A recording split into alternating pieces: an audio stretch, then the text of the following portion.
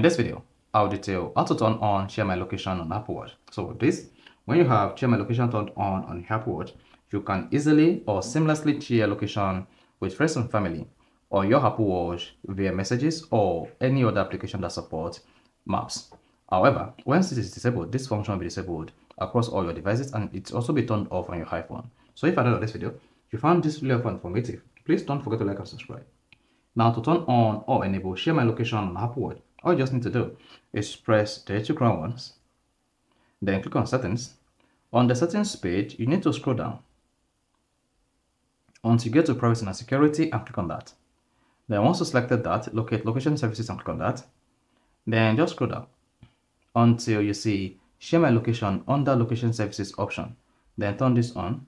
Once this is enabled, you're able to share your location with friends and family in messages and Find My People. You see that? So that's how you can easily turn on Share My Location on Apple Watch. So if you found this really informative, please don't forget to like and subscribe.